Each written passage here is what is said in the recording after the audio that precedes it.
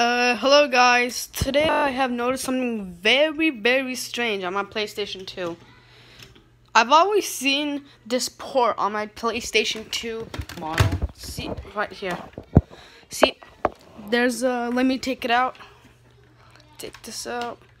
You'll see it all easier if I take it out. It's hard to do. Take all the cables out. Plug them in later. Okay, but now, here's the weird stuff. Wait. İpek girme. YouTube video yapıyorum. Okay, so that was my sister. She's just bothering me. Okay. Everyone knows the network cable on it, but I haven't seen any reviews of the line cable, the telephone line. No one even knows what it does. No one even knows of the one of the model I have on my PS2 model. It's a let me see. SCPH70012 PlayStation 2 model. I think it's a little bit rare. It's because it has the telephone line. But yeah, when I found a telephone line and tried using it where there's a dial-up input, it didn't work. When I pulled out the cable, it still loaded like there was a cable in it. So we're gonna plug this back in. Please wait. Yeah, so I'm gonna plug this in. Please wait. Oh, and I'm going snowboarding soon. Actually, like at 3 a.m. tonight, I'm going to Colorado by airplane with my father to snowboard. Let's plug in the memory card. Plug in the controller port. Oh, and I recently realized that when I bought my PS2, it said it comes with an 8 megabyte PlayStation 2 memory card, but it actually came with a 1 megabyte one. I plugged it into my console. It was 1 megabyte, enough to play Call of Duty 3. I used it on it, but it said it can't find it. And it went on like that for months and months and even more months. Actually a year. More than a year. So, but then finally today I realized this was the unoriginal PlayStation memory card. Yeah, like for the PlayStation 1, not the PS2.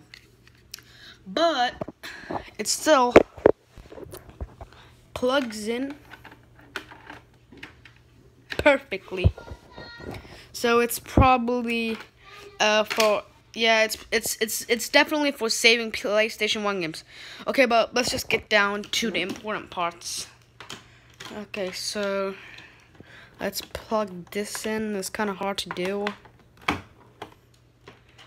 Come on. Other way. I'm gonna have to plug this in. Okay, there, it's all plugged in. Now I'm gonna use I'm not gonna be able to go on the internet because I don't have a broadband cable that works with the PlayStation 2. But I'm gonna get one soon, like maybe a couple months later. So it's a version 4.0. It has to be a version 4.0. So, oh, and by the way, I'm sick. Okay, so version 4.0. We're gonna open that up. Put this in this way. Yeah.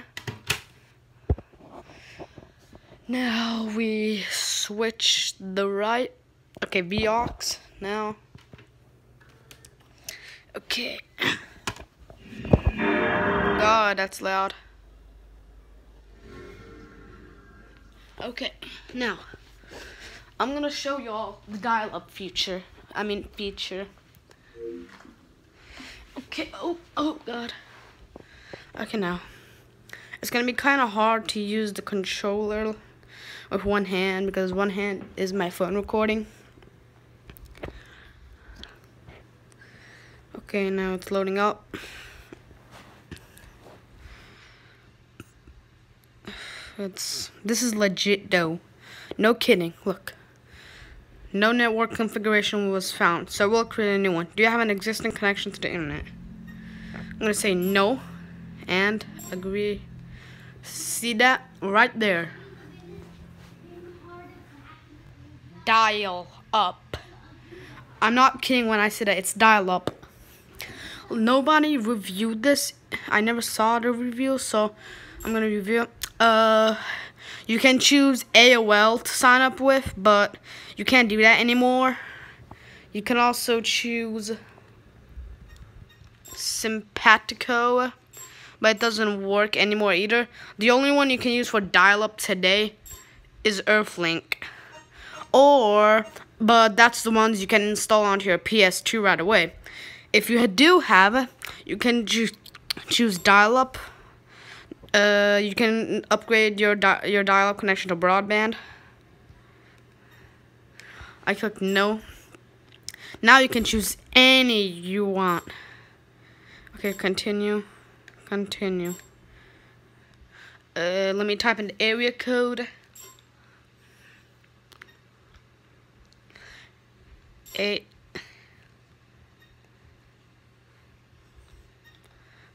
3 2. Yeah. Done. Now USA. Now it's going online, connecting to AOL. But it's not gonna work even. It still dials, but it doesn't even recognize there's no modem put in, but it still acts like there is. So yeah, it's not gonna work. It's not gonna work. But I just wanted to show you that there is dial-up setup. I just don't have the right cable and wireless router and a modem DSL or something like that. So it won't work on this. It won't work on mine because I don't have the good cable and modem. I do have a broadband supporting wireless router, but I need the right cable for it to use the PS2 on it. So yeah, dial-up, it might still work. There's a small chance that it might. It just doesn't work on mine, so yeah. I encourage you to try this. This is probably the first review of the dial-up on the PS2, so I hope it gets popular. Bye.